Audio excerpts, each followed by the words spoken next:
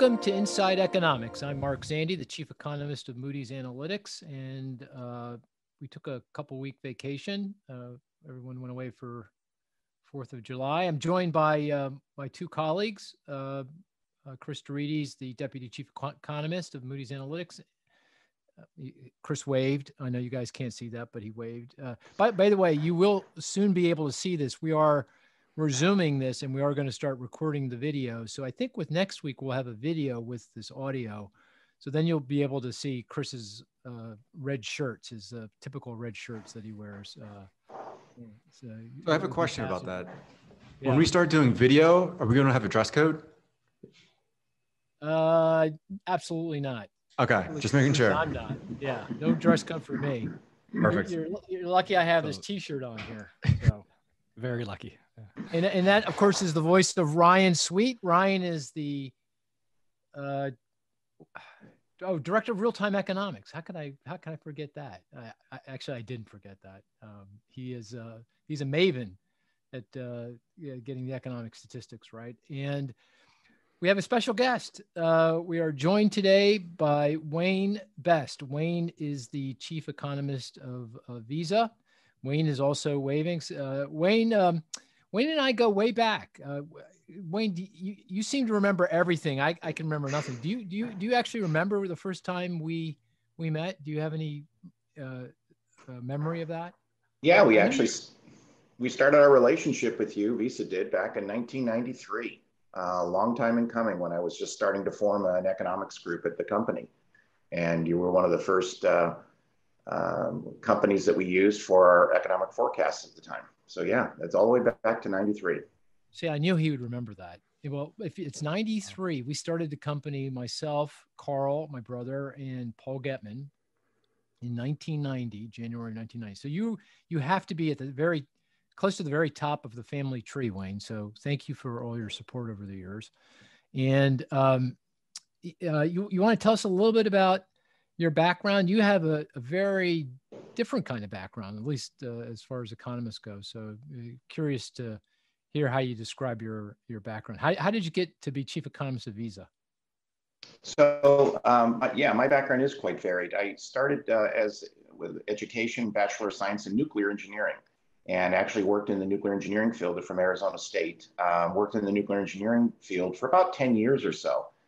Doing cost-benefit analysis, emergency planning, a lot of things related to 3 Mile Island at the time, et cetera, that had just happened. And got an MBA along the way. And again, doing more cost-benefit analysis for the power industry as a consultant. And then in 1990, I ended up joining Visa and was doing cost-benefit analysis now for the financial services industry. Got heavily involved with cost studies, understanding the cost and benefit dynamics of card programs, credit and debit card programs, and the acquiring side of the business.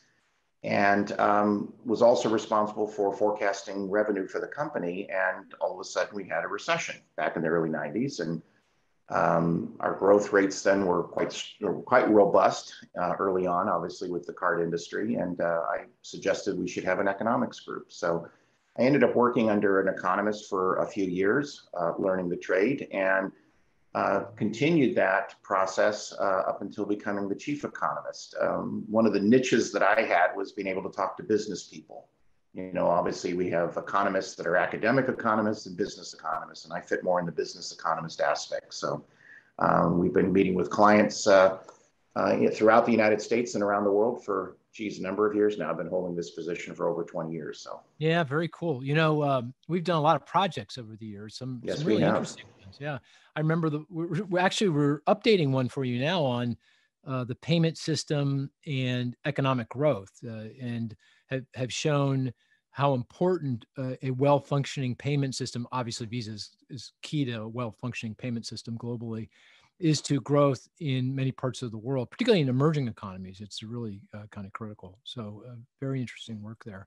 Yeah, removing the friction from a transaction or from people conducting commerce enables additional growth. It's not like, gargantuan in terms of its size, but every little bit helps in terms of increased employment, increased GDP, et cetera, et cetera. And yes, the studies that you did, I think, are still on our website, and we are updating that work. So very exciting around the world. I have a really good story about this. So the first time we did this was, I don't know when it was, a long time ago, maybe a decade ago. And everyone was very excited about it at Visa, including the CEO, I can't remember who that was. But anyway, you invited me to come to Vancouver for the Vancouver Winter Olympics. Do you remember this? Yes, that's right. And the CEO was very interested in the study and wanted to meet and talk about the study. So it was a great experience. Vancouver. Wayne, were you with us when we went to the hockey game between Canada and the US, the finals? Were you at that? No, somehow or another, I didn't get included with that particular visit, but I remember you talking about it. Oh my gosh. This was in Vancouver, America versus Canada finals, Winter Olympics. The game was tied at the end of regulation. We go into overtime. There was one row of Americans, all Visa folks, and myself and my wife. My wife was there, was with us. And we're the only ones cheering for the Americans. I'll tell you what, I'm very happy the Canadians actually won that match, because it would have been devastating for them if they didn't win that. But it was great. We had a great deal of fun. But anyway, the point was, I gave this talk to the CEO, and I guess there's a couple of their senior managers, and it all of a sudden it dawned on them that yes, there was a very significant statistical positive relationship between the payment system and economic growth, but it was small. It wasn't like this, game-changing event. As you pointed out, it's kind of on the margin, but it's important. It really, makes a difference over time. But once he figured that out, I think he was thinking, why did I invite this guy to Vancouver? I'm pretty sure. Oh, that was a lot of fun. Well, we're very happy to have you, Wayne. Thank you. And we're obviously going to dive. The big topic today is the American consumer. And I know you've been doing a lot of work here, and you put a new index together, and we want to talk about that. We'll come back to that. But as is tradition on the Inside Economics podcast, we begin with the economic statistics, and we each pick a statistic or two that we think is important to characterizing what's going on in the economy, the financial system. And I generally always begin with Ryan when we play this little game of statistics. So this time I'm going to start with Chris, just to mix it up a little bit. All right. So Chris, what's your statistic? I do have a question for Wayne afterwards. Okay, fire away. Yeah. Oh, okay. Just based on the background, question is, so is it easier to predict the atom or consumer behavior? Definitely the atom, because it's definitely there's no rationality or irrationality associated with it. But consumer mood can affect a lot of things in terms of spending behavior, for sure. Great question. Okay. All right. In terms of the statistic, it was actually the first statistic of the week. I'll give you a little hint. Main statistic came out 15.4%. 15.4%. Mark, you know this one. This has to be an overhanded softball for sure. Oh, an overhanded softball. 15.4. This week feels so long. And what was the first statistic? 15. Tuesday morning. Pardon me? Tuesday morning came out. Oh yeah, Tuesday morning. 10 a.m. You're not saying the business confidence index, are you? No. But which, by the way, was 15.4%. I'm pretty sure it was. Yeah, that's what I thought it was. Yeah, that's what I was like. We have our coincidence. We have our own business confidence index, and I think it was 15.4%. Are you sure? You're not getting mixed up, Chris? No, I'm sure about this one. Okay. It was pretty shocking to me. All right, 15.4% year over year. Oh, year over year. Are you going with the JOLTS report? Is it something within there? No. No, this is year over year. It's a CoreLogic HPI. Oh, CoreLogic House Price Index. He always goes. I always go how. We should know this by now. He always goes with the housing. I wanted Yes, to go he with does. something else, but this one just jumped out that I had to highlight it. 15.4% year over year. Any slowing yet? I mean, any sign? Because there's a lot of anecdotes or a lot of pieces of data. Yeah, a lot of anecdotes, not in the prices themselves. They just keep going up and actually more and higher. exceeding. And especially with the latest data of the 10-year coming down, that's going to add to ability for mortgage rates to drop a little bit too. That will probably add to it in terms of the fever. Absolutely. We'll come back to that in just a second, the 10-year, because we always do. So we'll come back to that. The only negative is really sentiment.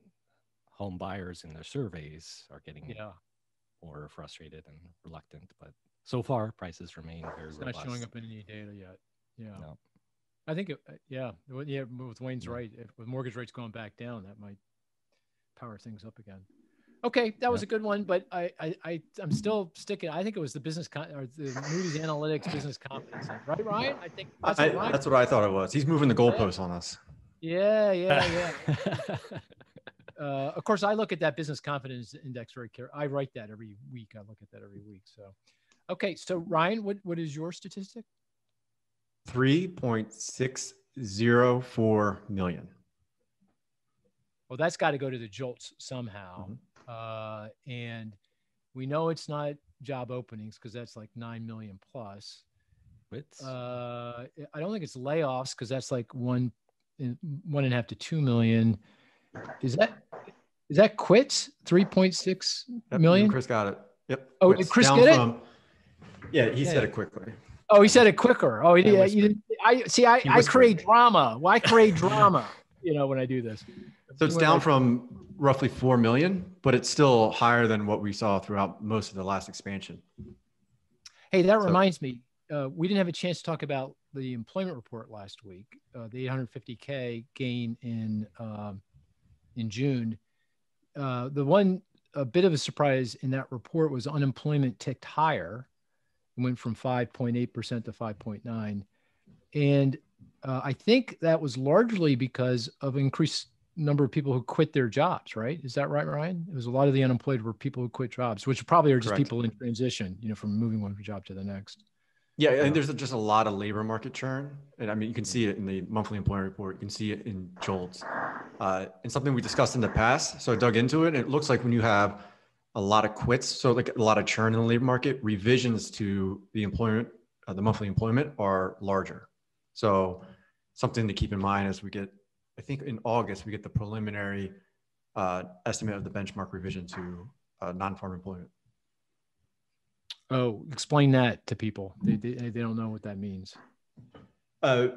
Which one? The quits and the revisions, or the benchmark? The benchmark revisions. Yeah. So employment is subject to the monthly employment numbers are subject to 3 revisions. So you get the first, second, and third revision, and that's just as they collect more data. So the response rate typically increases with each employment report. And then once a year, they do this big benchmark revision, and they use data on unemployment insurance benefits. And it's in the QCEW, which, Mark, you know what that means off the top of your head. What's it? Quarterly census of employment and wages. Yeah. Exactly. And that's what employment gets benchmarked to. Yeah. And so the BLS, Bureau of Labor Statistics, releases, this is a little early for them to release that benchmark, isn't it? It's not the official, it's like the preliminary one. It's like, They do this every August. Usually the preliminary and the final one are very close to each other. So you have a good idea of what that revision, when it gets released early next year, will be. But I'll be keeping an eye on it to see if it's larger than what we've seen, after past recessions. Do you think employment is going to be revised up or down? It feels like a bet is going to come on here. There's a bet coming on. I'm going to say revised up. Okay, no bet. I'm with you. How much? Meaningful. Because all those business formations, they're not BLS is not capturing the jobs that all those firms that are forming. So I think they'll capture that. Well, that's a good one. The quits are good. Hey, Wayne, you don't need to participate in this game, but you're more than welcome. Do you have a statistic you want to throw into the mix, or do you want to? I do. Oh, okay. And the statistic is the number 1. And no, Mark, this is not what precedes the number 2. I was going to go with that. Yeah, I know you were. One. Number 1. Is This a is a ranking or statistic. an actual? What's that? Is this a ranking or an actual measure of? It's an actual measure. Okay. Is it a percent? No, it's an index. It's or an a index. factor. It's a factor.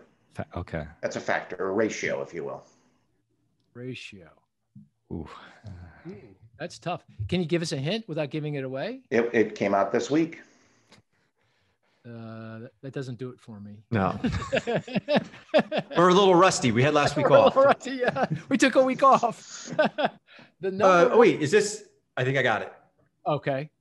Is it the number of unemployed per job opening? Yes.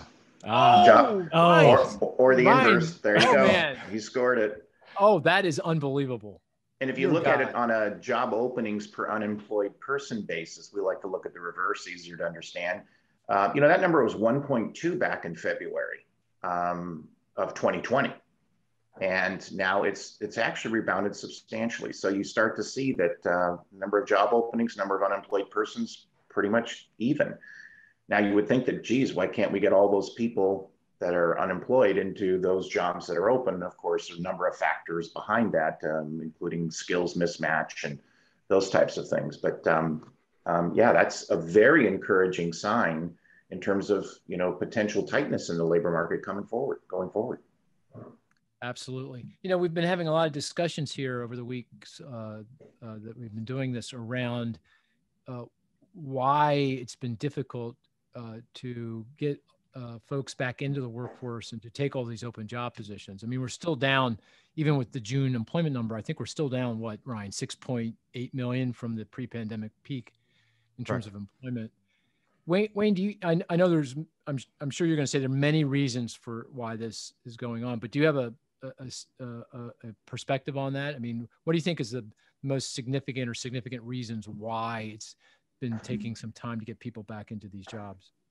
Well, I'm sure comfort factor is a part of it. Just not comfortable going back to being concerned about because of the pandemic.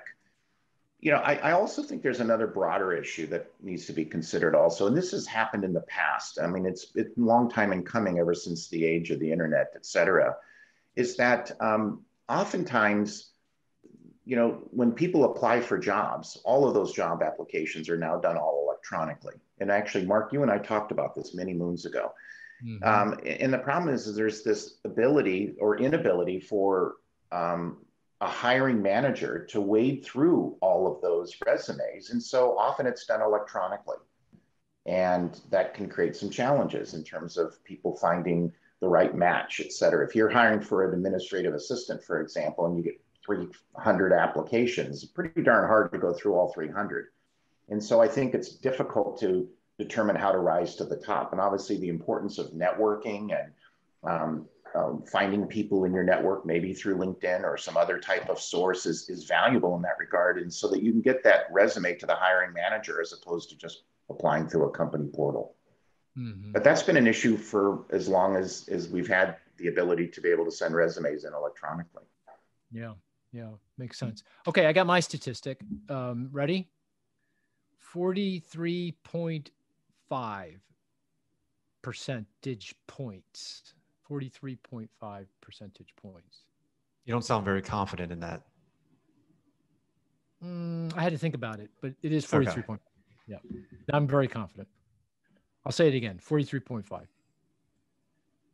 And you guys, Ryan, I think this isn't quite an overhanded softball, but let me think about it. Yeah, think about it. It's apropos. Because initially I was going to go ISM non-man, one of the components, but I don't think it's that. It's apropos to the consumer because we're going to talk about the consumer in just a few minutes. Are you going with something in the credit forecast? No, that would be credit forecast is the Equifax credit file based data. Nope, but that came out this week too. But used car prices. No. It goes to sentiment, confidence. Relates to the labor market. It's actually really quite interesting. Yeah. It came out this week. Wait, Oh, Are we going conference board? Yeah, the conference board. That came out That this was week. last week. Oh, okay. Well, same difference. That's all right. That's the labor market differential? Yeah. Yeah. Right. It's the That was really good. unbelievably good, Yeah. right? That's the percent of respondents to the consumer confidence survey that said jobs are easy to get, less the percent of respondents that said they're hard to get. So, and in fact, if you look at it, over half the respondents say that jobs are easy to get, and only 10% of respondents say that they're hard to get. The only time in history, and this goes back, I think this goes back definitely into the early 90s, maybe into the late 80s. The only time in history it was stronger than this, higher than 43.5, was for a few months around Y2K. Remember that labor market? That was like the high watermark for the labor market in the post-World War II period. So that's extraordinary. That's an extraordinary number. And that number, at least historically, correlates very closely with unemployment. So, as that differential moves, the unemployment rate moves. And that's why the increase in unemployment, the unemployment rate was a bit of a surprise, such a surprise, and expected that to go down. And my sense is that the reality is that unemployment is going to start coming in pretty quickly here, more consistent with that conference board survey measure. So that's something to watch. One caveat, though, and I think you pointed this out when you, or whoever was covering the report for us on Economic View, the conference board made some changes to the survey. They went online, and I think they also expanded the number of survey respondents. So it may be overstated, but I think certainly directionally it's telling the story. The labor market is red hot, and I would expect unemployment to come in pretty quickly here. We each have 3 statistics we've been following regularly every week. We'll go through this quickly. Chris, yours is? Initial UI claims, initial employment insurance claims. At 373, it was 373,000 last week, reported this week. That's higher, up 2,000 from the week before at 371, so going in the wrong direction. Caveat here is 4th of July. There's a lot of noise around the holidays when it comes to filings for unemployment insurance. Another caveat is some expiration of some of the special pandemic unemployment insurance programs. So the theory is you might have folks who are not getting those benefits anymore, and they're going over and applying for their state unemployment insurance benefits. So there's maybe some additional filings going on here. So possible that there's a bit of a noise, but certainly the trend is not as strong as I would expect in the downward. It is falling over the last few months, but not as strongly as I would have expected. So right. We're still high. 373, and kind of the stake in the ground for good is 250. 250. So we're still about 125 above what would be considered good, but we're headed in the right direction, moving in the right direction. Yeah. It's not as quickly as we might expect. Right. Mine is the copper prices. I just looked. It's $4.35 a pound. That's still very high. Anything over $4 is consistent with a rip-roaring global economy with significant price pressures. It had come down a little bit a couple of weeks ago, but now right back up again. So that would indicate that those price spikes that we're experiencing across lots of commodities, industrial goods, continues to be the case. Hasn't abated yet. So Dr. Copper is saying still very strong growth, and inflationary pressures are still quite intense. Ryan, you have the statistic you've been following, really, really interesting. The 10-year. I regret picking this one. Well, no, this is a good one. It is a good one, but so I picked the 10-year Treasury yield, and it's at 1.36%. So last week or the week before, we were north of 1.5%. So it's come down quite a bit. And I have a few theories of why. I think most of it is technical factors. So the Treasury's drawing down their cash account at the Federal Reserve, using that to pay for stimulus rather than issuing new Treasury bonds. Another technical factor is, I think, people were betting on higher rates, so they're closing out their losing positions. So a lot of shorts on the 10-year Treasury yield. And then there's some fundamental things like the reflation trade is losing steam. I think people are realizing that, it really is a transitory acceleration in inflation. This isn't something new. I think the only person buying into that is you, Mark. And I think you brought up a good point when we were somehow that was a dig, but I missed it somehow. Go right over my head. That dig. And then I think you brought up a good point when we were emailing about this, is that I think markets are getting concerned about the Delta variant of COVID. And on top of that, the 10-year really dropped after the ISM non-manufacturing survey, which showed, the breadth of improvement in non-manufacturing is narrowing. I mean, it's still really strong. It's north of 60. So, but I think they're now realizing, the strongest growth of this expansion is likely behind us now. Now we have so we look at the 10-year yield because there's a good barometer, kind of a clear barometer on how investors are viewing the economy and its prospects. And obviously if interest rates are rising, they're thinking growth is strong and improving. The Fed's going to start normalizing policy. Inflation is normalizing. 1.35% is below where it was. It was 1.5. I think it got as high as 1.6 a couple months ago. That's going in the other direction. And you're saying that's mostly technical. Don't pay too much attention to it. It has nothing. It's not reflective of sort of investor views of where the economy is headed. Maybe on the margin, you talked about on the margin. Yeah, I think you've seen inflation expectations come down a little bit, but the other fundamentals for the 10 years. So we maintain like this model-driven estimate of what the economic fair value of the 10-year yield, treasury yield is, and that would say it's closer to 1.6. So I think we have a lot of technical issues going on that's driving the 10-year lower. So I think we're probably near the bottom right now, and I think we'll just gradually increase through the rest of the year. Okay, so to our baseline script. I didn't say that. Okay, so we'll increase. Oh, really? Okay. So what's your end of year? What's your end of year? 1.7%. Oh, really? So you would bring down the forecast then, because I think we're at 1.9 in the forecast. Yeah, so we're not too far away apart. I mean, there's a lot of wild cards. You got the debt ceiling coming up. You have a possible taper tantrum, and then you have all the news around the fiscal stimulus. The infrastructure. Hey, Wayne, do you have a view on the 10-year yield? What's going on there? I mean, do you have?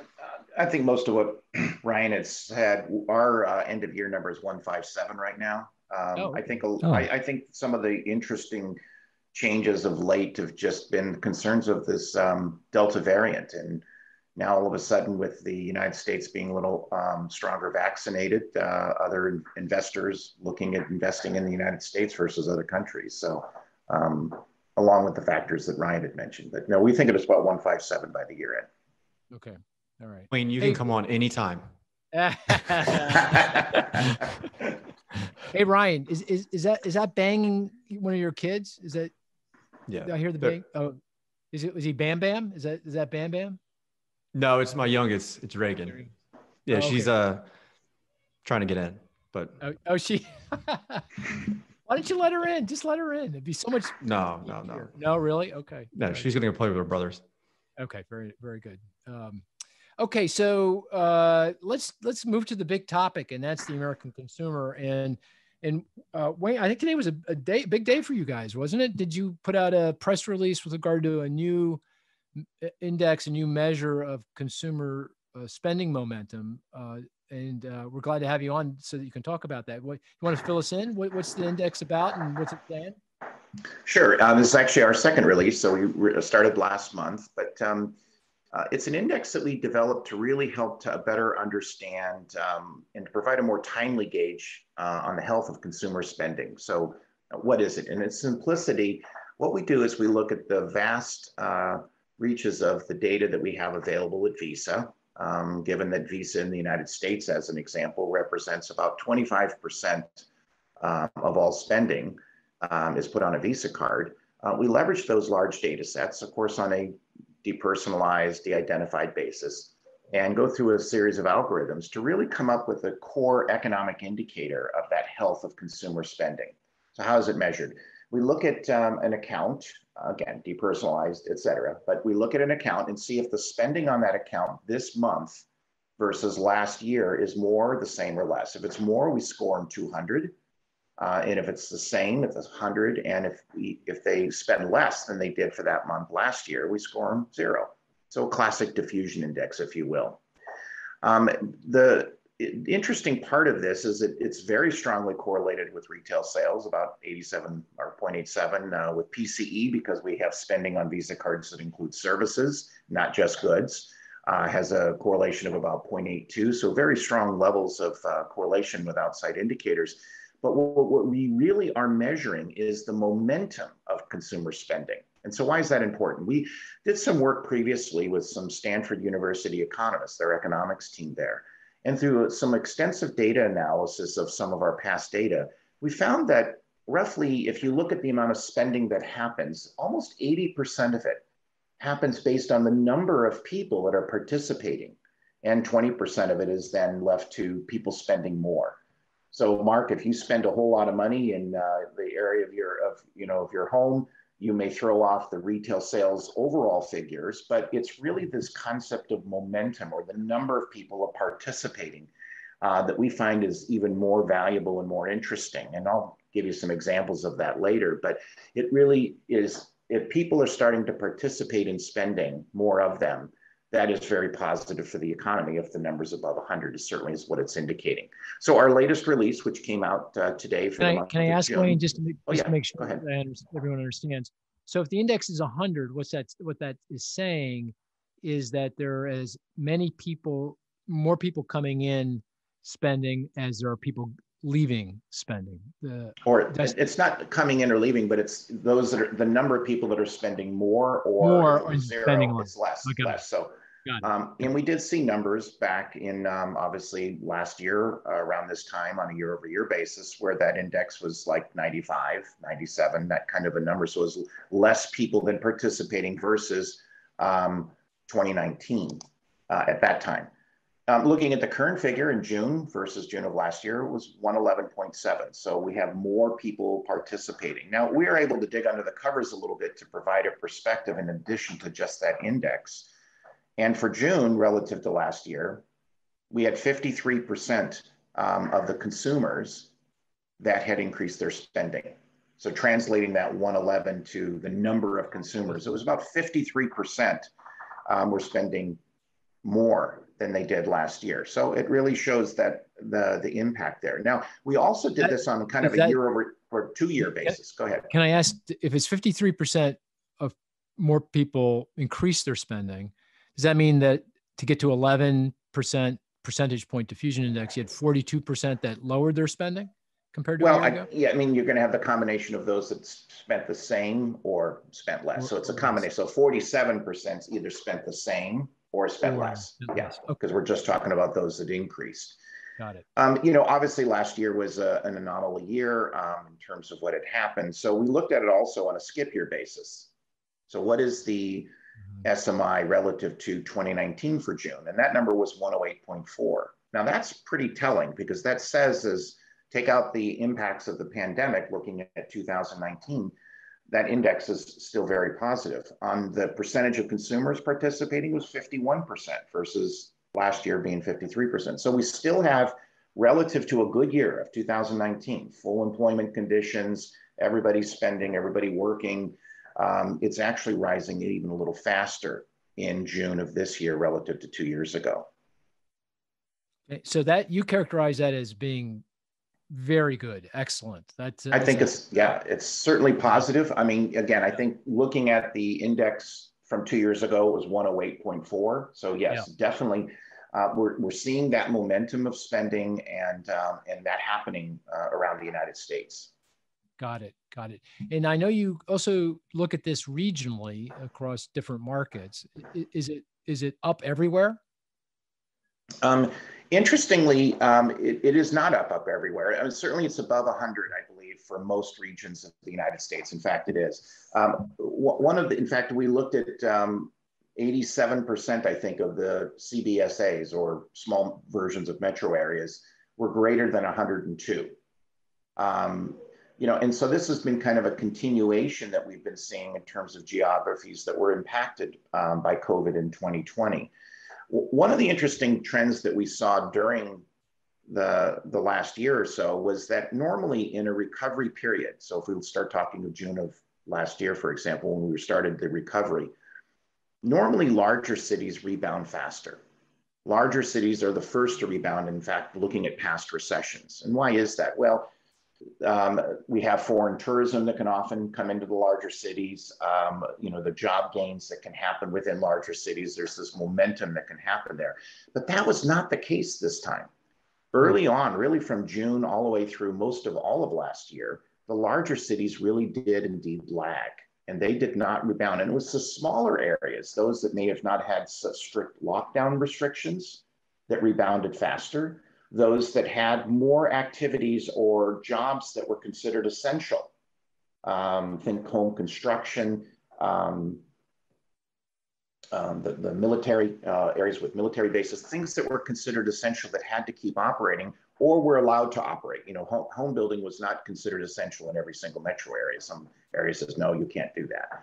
So those smaller areas were some of the early gainers. And one of those, frankly, was Boise, Idaho, and Utah, for example. All of the reasons that I talked about and some of the strong levels of growth that we've seen overall in those areas. So, but now what's happening, if we look at the latest data, those larger cities are indeed rebounding even faster. And I think a lot of this has to do, of course, with the more rapid rollout of vaccines in the larger cities.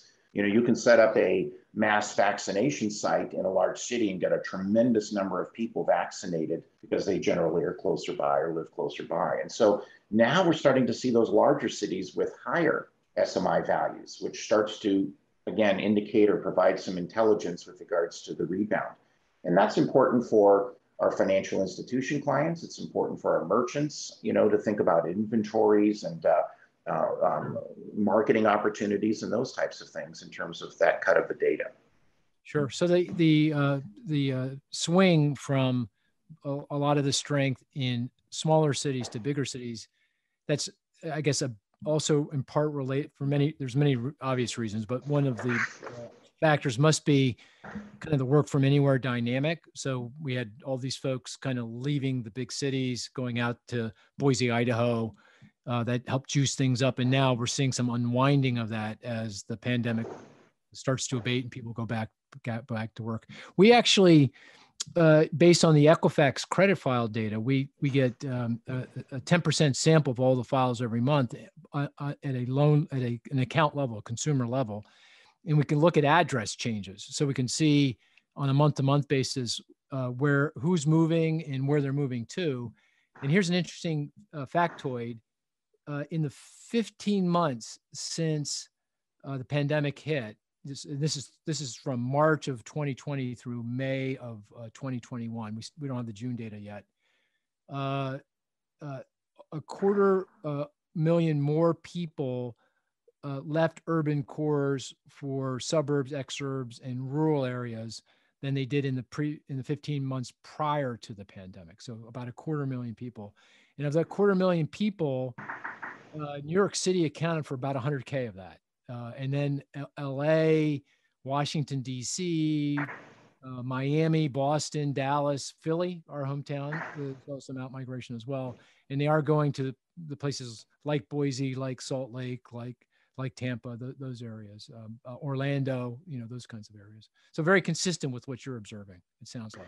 It's interesting. We did a piece recently on deurbanization, myth or reality, and really kind of looked at those types of structural shifts. And we used the SMI as one use case to help us better understand that movement. And similar types of things, I think it was less of a deurbanization and really more of a great reshuffle.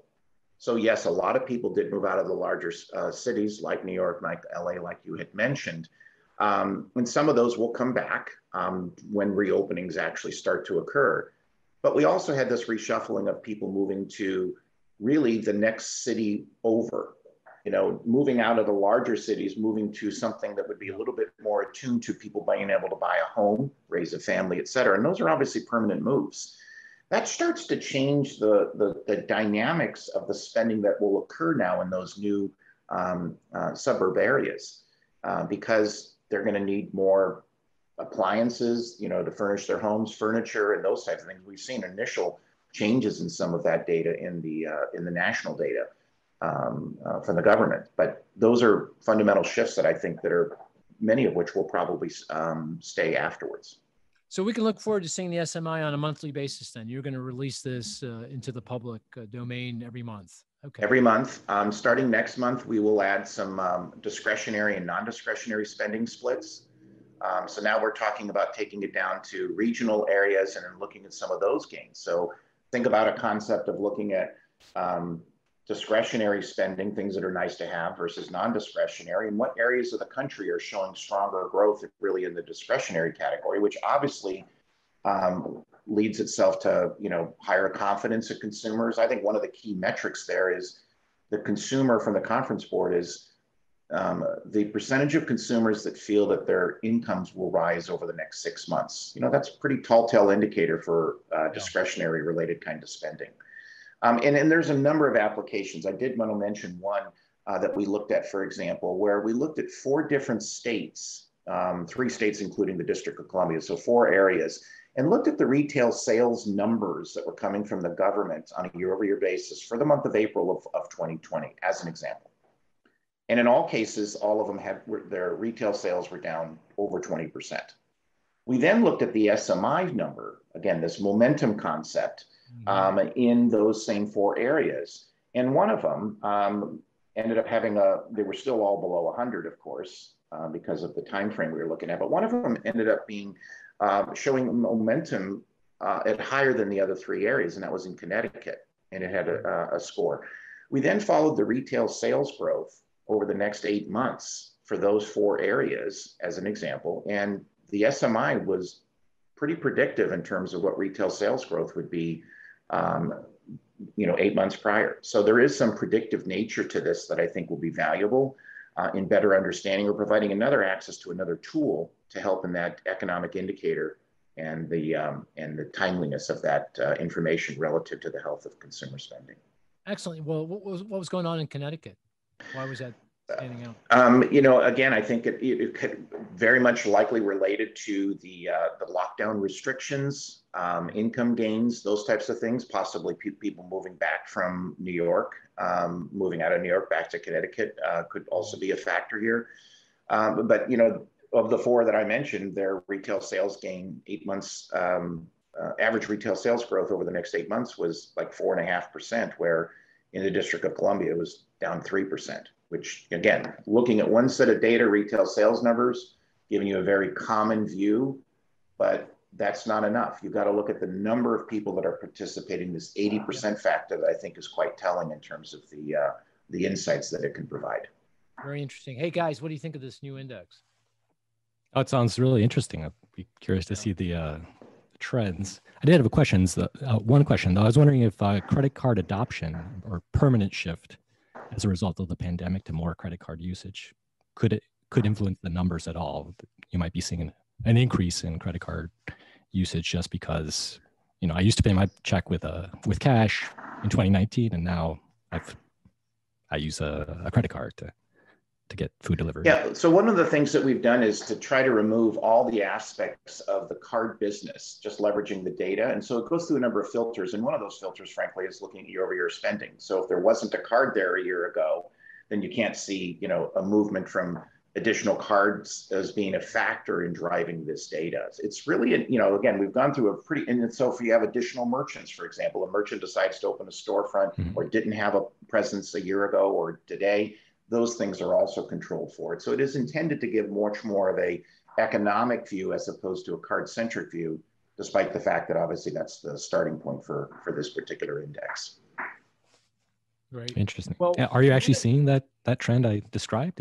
Are people sticking to their credit cards, or? I think there was a tremendous amount of drop in from a number of data sources that provides this that show that credit card spending definitely went through a very significant withdrawal during that period of time, in part because people didn't have any place to spend their money.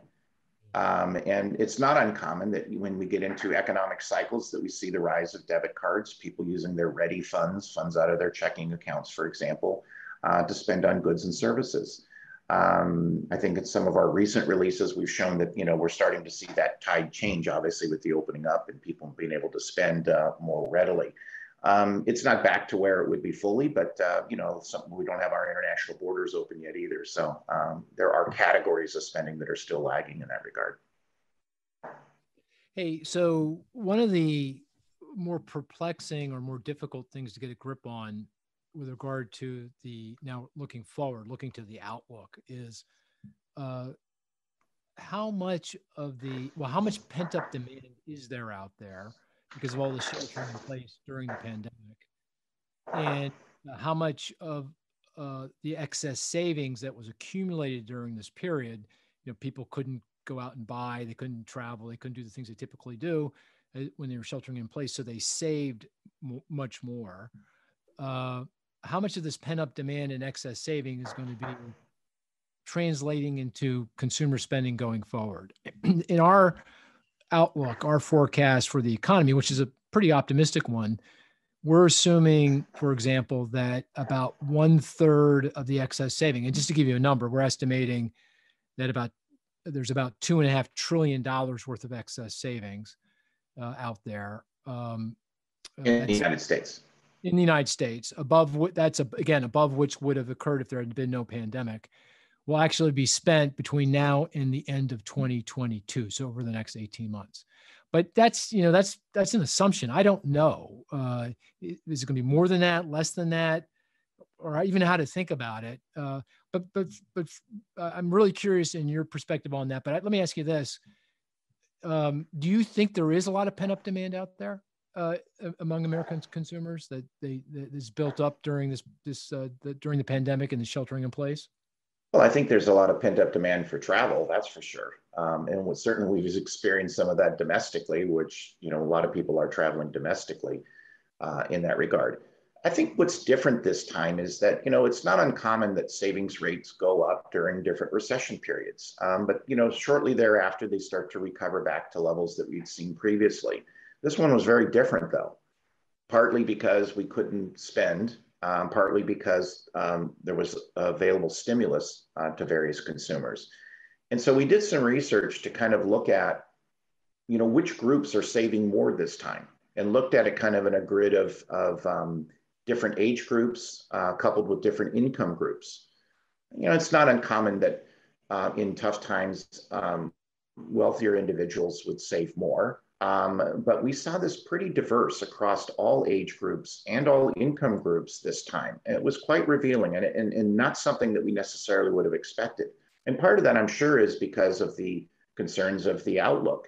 While the recession was over, we'll have to wait the 2 years for the official callers of the recession to do so when it actually ended. I already called. I already called it. There was certainly a lot. Yeah, there was certainly did you? Okay. The official callers, there you go. So we'll have to see what that means in terms of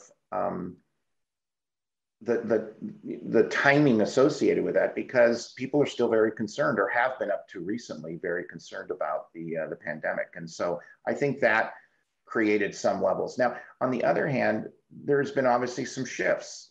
People that didn't travel domestically or internationally previously, it's not like they held back on their spending. In many cases, we're seeing it in the data, the government data, that, furniture sales up dramatically, and home improvement and appliances and these types of categories. So they're not going to have that excuse. They've replaced that couch already that their spouse was telling them to replace. You're not going to need another couch anytime soon necessarily. And so there may be pent-up demands in other categories. And I think we'll likely see this shift that happens over time in terms of that, the types of things that people borrow as they feel more comfortable.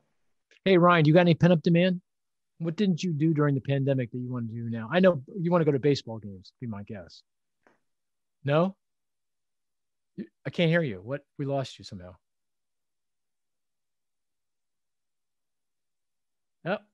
No?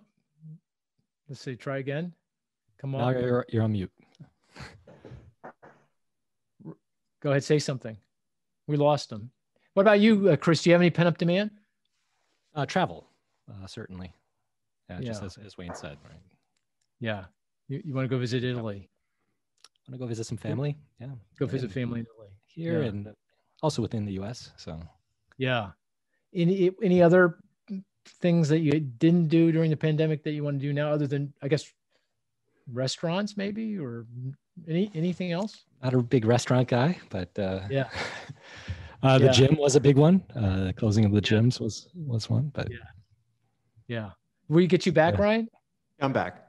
Okay. Sorry about that. No worries. You know, I know you're busy with stuff over there, you know, so, you know, you got to do what you got to do. So, but any pent up demand? Travel, just like Wayne said. So we went to the shore for the beach for 2 weeks this time. Most years we just go down for 1 week, but we didn't go last year. So we decided to go for 2 weeks this year. I mean, to Wayne's point, I think we have a lot of spend up demand on the good side.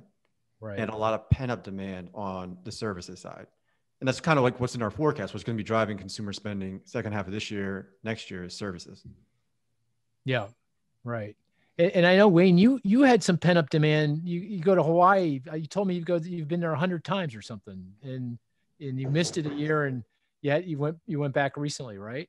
Yeah, so I mean, 39 years of marriage, actually starting tomorrow is our 39th wedding anniversary. So we've been, thank you.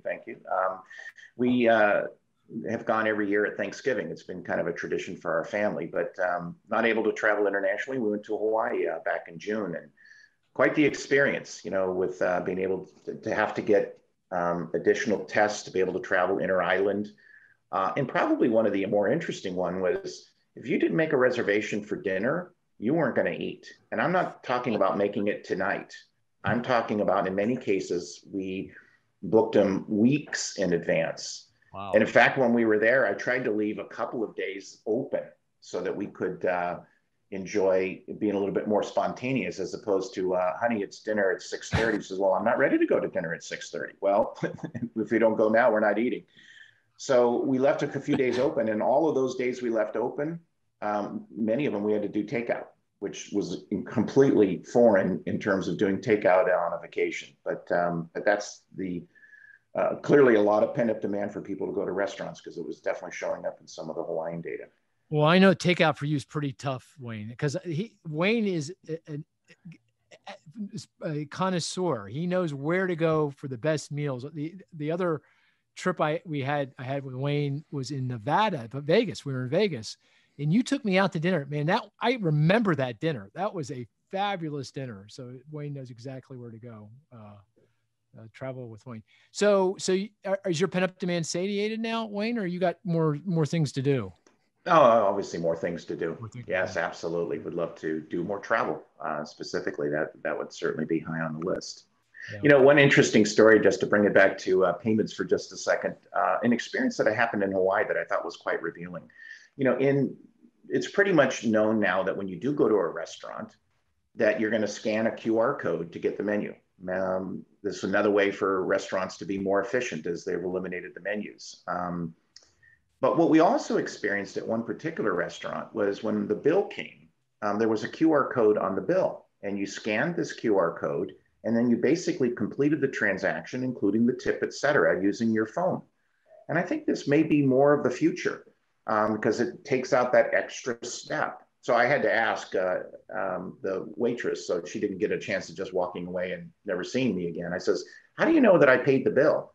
Well, they've installed a screen behind the pass where they come out to deliver the food to the diners. And there's a screen of all the tables, and it has a green dot on there, she said, that it shows that person is paid. So people don't just say, well, no, I thought I paid. But so they're going to work through the different challenges of that. But I mean, just think about the efficiency related to that. And, you know, just trying to take out more friction out of the system. And this may be a trend that we start to see even more widespread in the future for when you go to a restaurant. Yeah, it makes sense. How about you, Mark? Any pent-up demand for you? You know what? It's weird. I was born for sheltering in place. No, you don't need another power washer. Or? Oh, that's spent up demand. I mean, I have next everything. Model. I have everything you ever wanted +2 for my back deck. No problem. Did you get the outdoor heater? I got 3 outdoor heaters. There you go. There you go. All right. I literally have 3 outdoor heaters. I'm proud of you. And a small one for my feet. I've got one now for my feet too. I need a pit. That's all I need is a pit. I could stay. I stayed outside on my back deck in suburban Philly almost till second week of December. I'm not kidding. I was able to do that. Of course, I was burning a boatload of.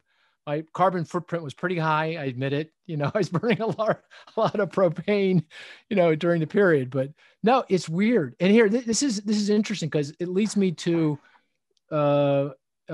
the period after World War II. During World War II, there was a lot of forced savings, right? People couldn't do a lot of things because we were fighting a war, and you couldn't travel. There was rationing, all kinds of things. So pent-up demand was developing in the early 40s during that period, and a lot of excess savings accumulated as well during that period. People got paid for working in the factories, but they didn't have anything to spend it on, right? So they had a lot of accumulated savings. And actually very interesting, if you go back to the 1944, 45, and you look at the press accounts during that period, there were economists saying, oh, look out, we're going to see all this pent-up demand unleashed. It's going to be boom times, and we're going to have raging inflation because demand is going to outstrip supply, and inflation is going to be a big problem. Never happened. You look at the savings, it never was spent. It just stayed in people's checking or wherever, in their savings, checkings, equity, whatever they put their money in. It never really got spent to a significant degree. So that worries me. I don't think the American consumer today is the same as the American consumer back in the late 40s and early 50s. I don't think that's the case. That's why we're assuming about a third of this gets spent. But I think a fair share of this never gets spent. I think it just, goes into stocks and bonds and housing and stays in checking accounts. People just don't spend it. But we'll see. So you guys know that new banging is not Reagan. It's not my daughter. No, who is it? I don't want people thinking I'm ignoring her. That's not her. Oh, okay. Well, that begs the question. Who is it? Not the dog, right? You don't know. You don't know who it is. No, I have no idea. It's a mystery. It's a mystery. It's a mystery. Okay. I'm afraid to find out what it is. All right, we'll leave it alone. No worries. We'll leave it alone. Hey, one other thing that I'm wondering about when it comes to the consumer is there's a lot of government support has been put into place to support the consumer to navigate through the pandemic. A lot of it is around, mortgage forbearance. If you have a Fannie Freddie loan or an FHA loan and you have trouble making your payment, you can get forbearance. Student loan debt payments have been forborne, and I think that remains in place until today. There's moratoriums on foreclosure, again, for government-backed loans. There's moratoriums on rental eviction. All these supports, they're coming off. I think the moratorium on foreclosure and eviction, they end at the end of this month, unless the Biden administration changes something again. But they are currently slated to expire at the end of July. And I think the forbearance, that comes to an end, I believe, at the end of September. So this is all coming to an end. And this is known as the sort of the foreclosure cliff. Question on the table is, how big a deal is this? Do you think this is going to be a problem? Are we going to see it in delinquencies, defaults, foreclosures, consumer spending, or is this not a big deal at all? I'm just really curious what people think. Wayne, do you have a view on this? I think if you looked at the Census Bureau's household pulse survey, when they asked this question back in March, I guess it was, prior to the American Rescue Plan being initiated and passed, there was a large number in different states of people felt that they would likely face eviction or foreclosure in the next few months. I mean, some states as high as 50%, according to that survey. So, that's significant. Now, during this period of time, since that period of time, the plan was passed, American Rescue Plan, the stimulus checks went out, additional monies available for renters, landlords, et cetera. Here in California, that eviction moratorium was extended, I believe, into September now. So we're seeing a number of states and really providing more time to get out those monies to the landlords and to the renters. The process has been slow. I mean, both the landlord and the renter have to both apply for those monies to be distributed, et cetera. So hopefully during this period of time, more and more people will be prevented from being evicted because of this additional support, if you will. But it does beg the question, if those timelines don't get extended, that the monies don't roll out as efficiently as possible, you do have a number of people that may fall into those categories, which could provide some additional challenges and risk, certainly in terms of various loan products, et cetera. Yeah, but you're not. Are you? Is this in your forecast? I mean, do you think it will be something of a headwind to consumer spending as these supports come off, or is it pretty much on the margin? I think it's on the margin to slightly negative if it were to occur. I mean, that's the big assumption, like not knowing how fast savings is going to be spent. Will these programs get extended further? And obviously, with the large number of jobs that are still being created, those people could go back to work and earn some more money, et cetera. So there may be some delayed factors related to paying back some of those loans, and hopefully lenders will be enable that. But it could be a challenge when those programs end. We've been talking about that for quite some time in terms of that policy or fiscal policy cliff. It's going to take a few months for that to work out. And if there is no extension, you could see rises in delinquencies and potentially losses in the future. Yeah. What do you think, Chris? Do you think this is a big deal, or do you think it's not that big a problem? Yeah, I would say on a economy-wide perspective, I don't think it's a really big deal. Take the foreclosure moratorium as one, or the forbearance, right? Homeowners are on a different trajectory than renters, right? So even those that have had some trouble, who are getting some forbearance, if they still can't pay at the end of their program, that 15% rise in house prices is going to be a major support, allow them to get out of their debts.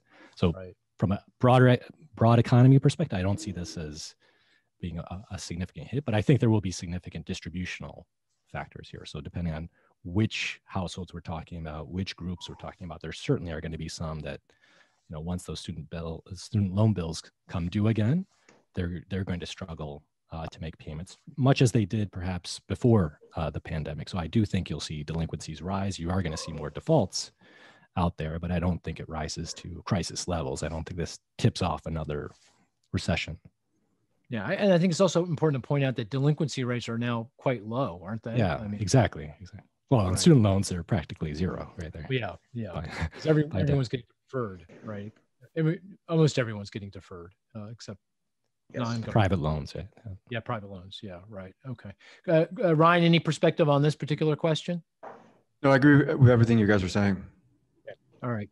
Hey, it feels like we're optimistic, right, about the consumer.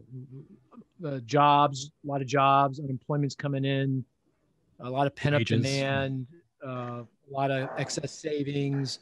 Confidence is improved high. We've got very high stock prices. We got very high housing value. So, wealth is up. Is there anything out there that you think could derail the American consumer contributing significantly to growth over the next, 12, 18, 24 months? Anything at all? Well, I think near term, I think some of the challenges would be related to, what happens with the Delta variant. Yep. And I talked about travel earlier. Getting a vaccine for many people in terms of travel was really only stage one or phase one. Phase two is, do you feel comfortable on where you're going to be going?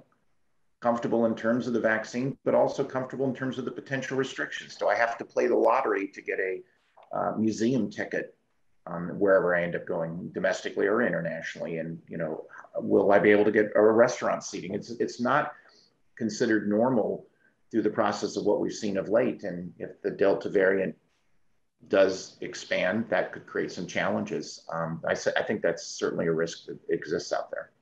Makes sense. Yeah, that makes sense. It's hard. It's like almost unimaginable to think that that's going to come back and cause us to shut down again. But of course, the pandemic itself was unimaginable. So we got to imagine it, I guess. Yeah, unfortunately. Any other threats or risks out there that you guys see to the consumer? I mean, there's always the risk of a stock market correction. Yeah, but even that. What about inflation? You mean if it's high and persistent, undermines real income?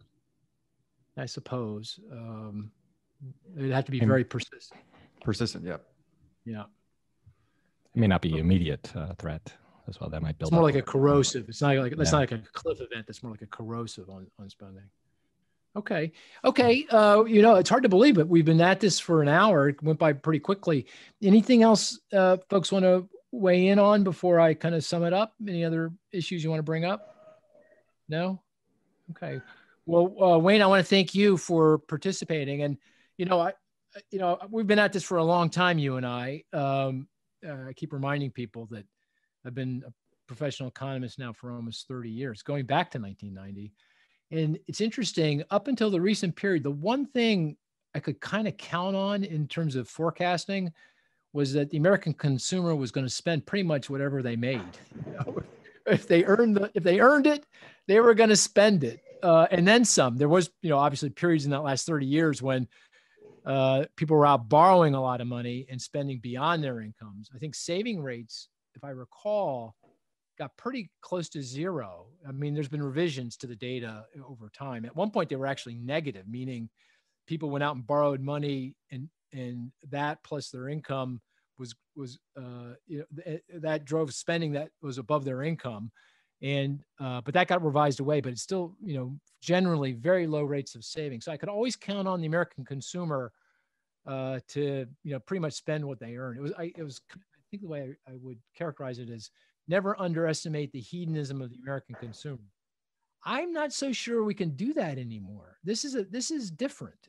Things have changed. They feel like they've shifted. Saving rates are now much higher. I mean, even pre-pandemic, they were around 7%, which is pretty high for the American household.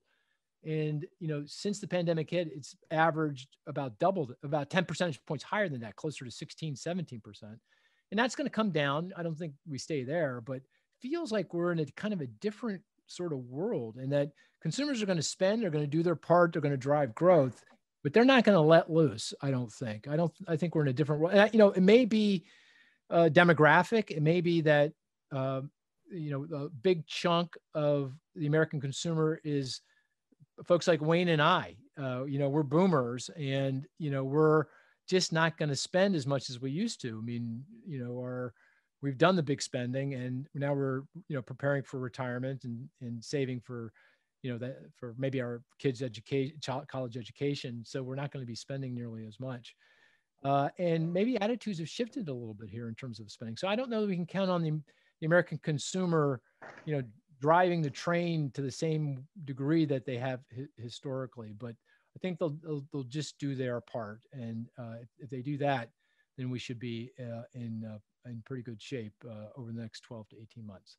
So with that, we're going to call it a podcast. We'll be back next week. And I think, as I said earlier, next week will be our first video podcast. So video and audio. So Chris, I don't know, you got to do something about those red shirts. I mean, I don't know what to say, but, Ryan, can you help him out somehow? Got this nice yellow shirt on today, just for you. Oh, is that yellow? This is yellow. That's your Gomer Pyle shirt. Jeez. Oh, wow. Milk toast last week. Gomer Pyle this week. All right. Well, very good. We got to get Chris. We got to get Chris on the working from home comfort attire. Oh, I know. You're right. Like you and I have got it down. We're like the fashionistas. Look at Wayne. Wayne looks like he could be on a. Look at that. He's so comfortable. He could be in Hawaii. Could be in Hawaii. Maybe he is in Hawaii. I don't know. You never know these days. So. Yeah, I never know these days. Anyway, it was a pleasure. Thanks, Wayne. Really appreciate it for coming on. Take care, everyone. Talk to you next week.